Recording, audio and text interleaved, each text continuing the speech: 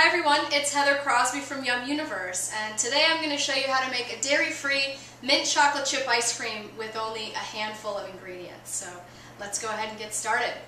First, you're going to need either an ice cream maker or an ice cream attachment for a standing mixer. If you don't have either one of those, you can go ahead and just freeze the ice cream once we mix it all together in your freezer without running it through an ice cream machine. Just know that the ice cream machine is going to give it more of that aerated, fluffier texture. So either way, delicious. Just do what you can. First thing we're going to do is take our can of coconut milk. Now we're not using like the store-bought kind that you would use for cereal. We're using the can because of the high fat content. So I've got a can here, organic coconut milk. I'm just going to add this to my ice cream attachment or my standing mixer. Get all of that in there. And if you don't have one of these guys yet, get one. The silicone kitchen scraper is incredible. It helps you get all of your ingredients into your bowls or your ice cream maker no matter what you're making.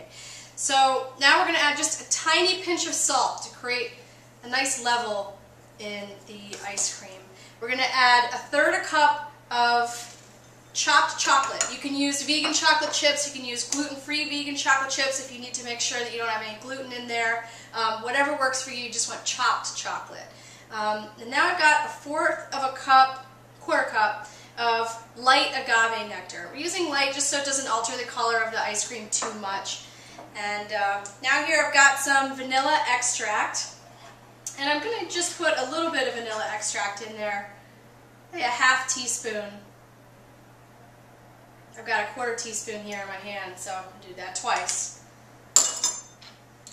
And then I've got peppermint extract, organic peppermint extract. And I'm going to go ahead and put a whole teaspoon of this into the ice cream. Perfect.